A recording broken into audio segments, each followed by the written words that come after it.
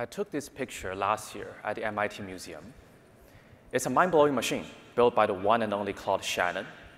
And this machine uses electric and mechanical switches to solve for the final moves of chess. And I find the naming really fitting. It's called the endgame machine. Because at that time, the world's top computer scientists all thought that solving chess would be the endgame to AI. And then in the next 70 years, Claude Shannon got way more than his wildest dreams. In fact, we beat chess 40 years ago. We solved poker and Go and Dota 10 years ago. And this year, we won a gold medal at IMO and also a Nobel Prize for protein folding. We have made our parents proud. Our AI is on track to master anything that can be reduced to a sequence of strings. So what's left to do? What more glory to capture? Well, here's something that my parents are not proud of. You host a hackathon party on a Sunday, and then you wreck the house. You leave for work on Monday morning, and you come home to a clean house and a candlelit dinner. And yet you couldn't tell if a human or a robot had been there. And that's what I'm calling the physical Turing test. Right? It's so mundane, so deceptively simple. All it does is it involves tasks that you take for granted in a messy, unpredictable physical world. Yet I would argue that this is the next, or perhaps the last grand challenge of AI. So how are our most advanced humanoid robot butlers doing so far? Well, trying again, right? It's machine learning. It has to learn. Oh no, catastrophic forgetting. How about cooking? Where's my candlelit dinner? This clip gives me a lot of anxiety, you know? People worry that the robots will rise up against us someday, and I would say, no thanks. I think we're fine for a while. And it's not done yet. It's not done yet. Can it clean up? Oh, brutal. Or I give it, at least it went out like a chimp, right? It went out like a chimp. I haven't not seen a sexier pose than that. So why is it hard? Why is robotics so hard? A certain great man said that LLMs are running out of data. Ilya is calling the internet the fossil fuel of AI. What I want to say is, you LLM researchers are so spoiled. You have no idea the pain and suffering that we roboticists go through because we don't even have that data. This is a typical episode that we collect for a robotics training session at the NVIDIA headquarters cafe. And this is what the data looks like if you plot it. It's high-dimensional, continuous robot joint control data. And you can't scrape this from the internet. You can't download it from Wikipedia. And that makes it hard. So how to solve robotics basically boils down to two things: the data strategy and the model strategy. And let's zoom in on the data first. We collect data by quite a brute force way that we call teleoperation. Basically, a human operator will wear a VR device, and that streams her hand pose in real time to the robot. So you can control the robot in this way to do the tasks that you want them to do. And here on the right-hand side, it is looking through the egocentric camera of the robot. So as if you're kind of stepping into an avatar, and then make the robot fingers move like your own. And as you can see, this is very tedious, and you hit the physical limit of no more than 24 hours per robot per day. And actually, who am I kidding? It's more like 4 hours per robot per day. And when the robot god is merciful, when they don't throw tantrums, when you babysit them correctly, you get 4 hours. It's not scalable. And if we put it on this data pyramid view, it's really on the top of the pyramid. The real data is high quality, but it has the physical limit. So that's really the human fuel. And then at the bottom, we still have the fossil fuel, because all of these data can pre-train reasoning models and VLM models. Now, what I'm most excited about is what's lying in the middle. And those are the synthetic data that I'm calling the nuclear fuel, the next generation of what would power the robotics revolution. So the nuclear fuel is infinite in principle, but it's limited by PhD brain cycles because we actually need to come up with novel ways to generate these data, and then GPUs, because you are trading compute for data.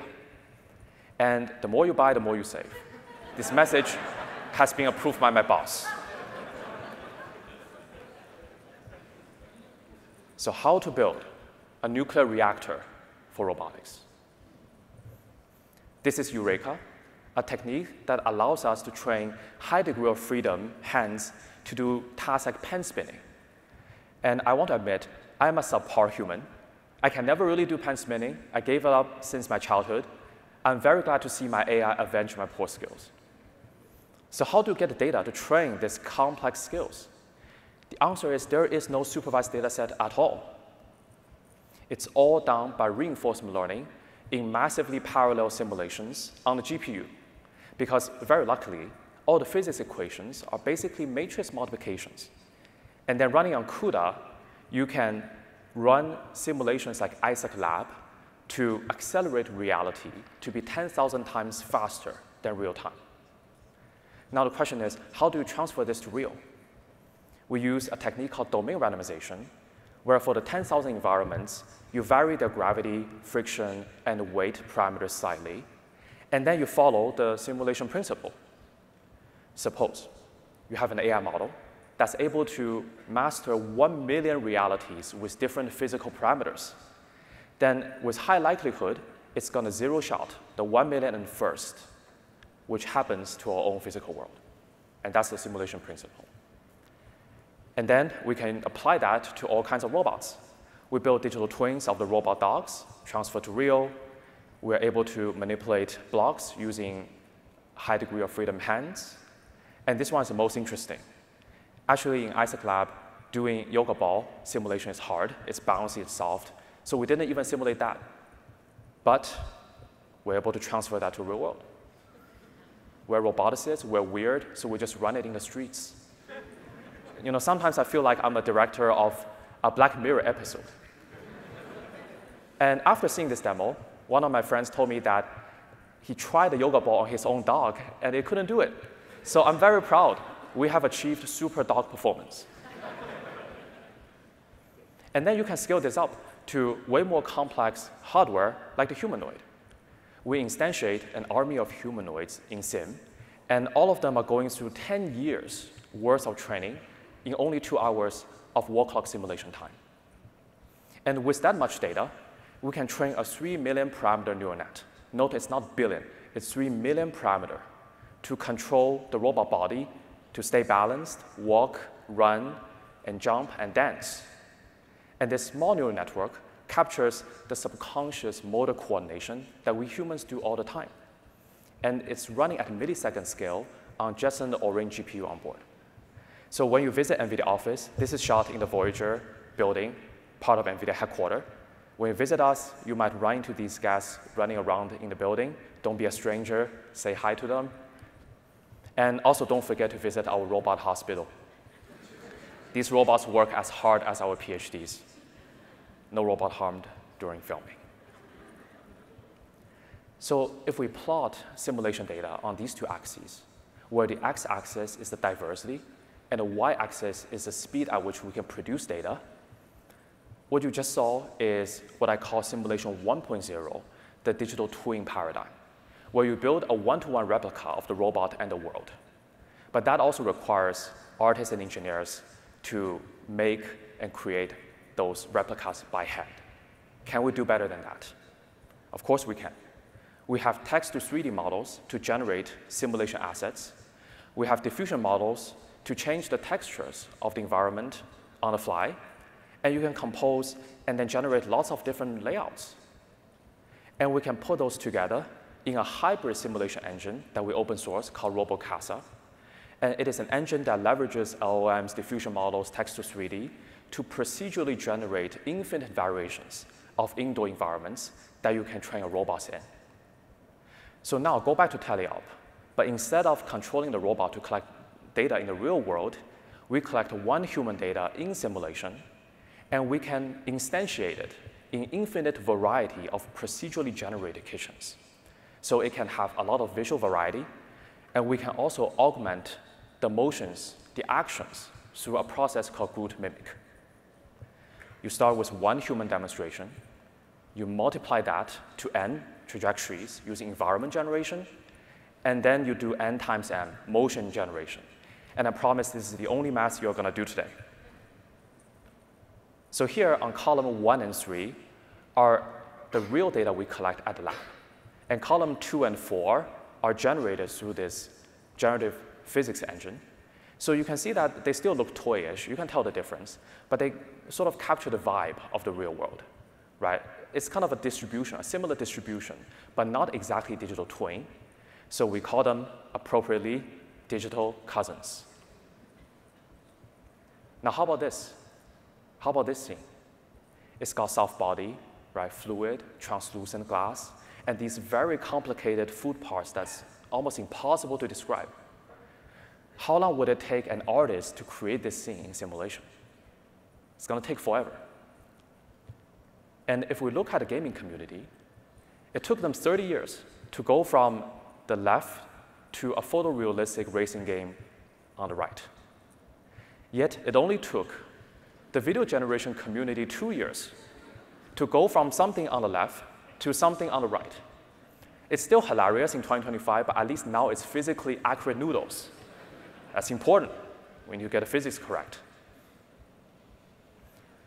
And actually, if you recall, I showed this episode at the beginning. I tricked you. There's not a real pixel in this demo. It's all dreamed up by a video world model, by a synthetic data scaling method that we call GR00T Dreams. How it works is you take a pre-trained video foundation model on the left, and you can fine-tune it on the data that we collect on the robot at the lab. So GR00T Dreams now understands the mechanical constraints and the behavior of the robot. And then you can use it as a neural simulator. So here, the left and the right side start from the exact same initial frame. The only difference is the language. And then we can roll this out. On the left, you pick up the apple and place on the pan. And on the right, you pick up the can and place on the pan. And the video model simulates these counterfactual futures. And because it's a video model, it doesn't care how complex the scene is. So you can have a lot more objects, and it's the constant time compute runtime. And you can pick up the cucumber, pick up the spray bottle. It can all roll out. And then all these lighting and reflection and object mechanics, you don't need a ray tracer. It's all learned through data. And by scaling up the pipeline of GR00T Dreams, we're able to generate millions of what we call neural trajectories to help train the model. And here's something fresh out of the oven. We can push this even further. How about we teleoperate the robot inside a video world model? So these videos you see here are generated interactively and in real time, as if the robots and their hands are moving through a lucid dream. So that's a sneak peek to the next generation of GR00T Dreams based on the NVIDIA Cosmos video foundation models. So I like to think of video world models as Dr. Strange. They have seen almost every possible physical phenomenon from billions of internet videos. So the model learns a superposition of visual realities. And when you prompt it, it collapses the infinite possibilities into one chosen future. And that is Simulation 2.0, the neural physics engines. It's soft, it's learned and programmed by internet videos and data instead of graphics engineers by hand. I call them digital nomad, as they wander through the latent space of a diffusion model. So now you have these techniques. Which one do you choose? What's your favorite data? Well, we're roboticists, we're data poor. So unlike Ilya, we can't be picky about our data. We need to integrate all the data under this curve. And we developed a very simple recipe to use this synthetic data integral. Because they all generate into the same data format, you can co-train by sampling from the real Sim 1.x and Sim 2.x pipelines through some weighting functions. And that's it. Incredibly simple recipe. And of course, we show that adding these synthetic data gives you a lot better performance than using real data alone. So note that I'm more than 2/3 through my talk, but I didn't even discuss the model yet. Where's the model? If you take away just 4 words from my talk today, it's data maximalist and model minimalist. So we build very complex data pipelines, but the model is a clean artifact that compresses the trillions of tokens generated by the data pipeline. And this is what our model looks like. It takes directly from photons to actions. And inspired by the work, Thinking Fast and Slow, the System 2 component is a VOM that does slow, deliberate reasoning and understands language instructions. And the System 1 component is fast and reactive, and we use a diffusion model because the diffusion models are actually really great to generate continuous values like actions. So we basically render these actions at more than 100 hertz. And putting this together, that's the GR00T N1 Vision Language Action, or VOA foundation models that we built, and this is 2 billion parameters. And we can add different dimensional heads on top of the DIT to adapt to a wide variety of robots. So here is a quick demo of the GR00T N1. Actually, this is N1.5 model in action. So the task is to fetch the healthiest snack, and the robot sees through its egocentric view. It reasons, goes through a reasoning loop, reasons that apple is the best for you, and then it picks it up. And here's another work fresh out of the oven. We discovered an RL post-training recipe to make VOA models super robust. Here, what you see is actually a robot assembling GPUs continuously for hours on end without failure. It's actually almost therapeutic to see these robots tirelessly assemble GPUs. And this task has been approved by my boss. Good boy. Good boy. And we train GR00T on Ray, and we open source the model weights and the fine-tuning recipes to democratize physical AI. And GR00T loves Ray. Why? Because as of now, almost all of our compute jobs are based on Ray. The most important reason is versatility. We need to perform a wide variety of compute tasks, all the way from physical AI, multimodal physical AI sensor data processing, to large-scale VOA training, and to evaluation. And our evaluation pipelines are very complex because we use thousands of different simulation engines and environments running in parallel. So basing on Ray as a single engine for these tasks has made our life so easy, greatly simplified our infrastructure, and I believe Ray has accelerated our progress towards solving general physical AI. Now what's next? As physical AI matures, I believe the world will soon see the emergence of physical API. You know, throughout most of human history, it's these pairs of human hands, manual labor, that rearranges and reshapes lumps of matters into civilization. Now, physical API will, for the first time, offer us a programmatic interface to rearrange the world of atoms.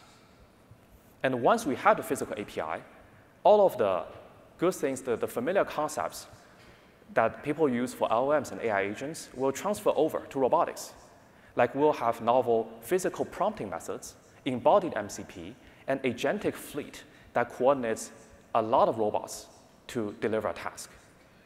And on top of these, I'm very excited by the concept of programmable factories, where any new product you need, you can program it almost overnight and scale up production. And self-driving wet labs to automate scientific discoveries.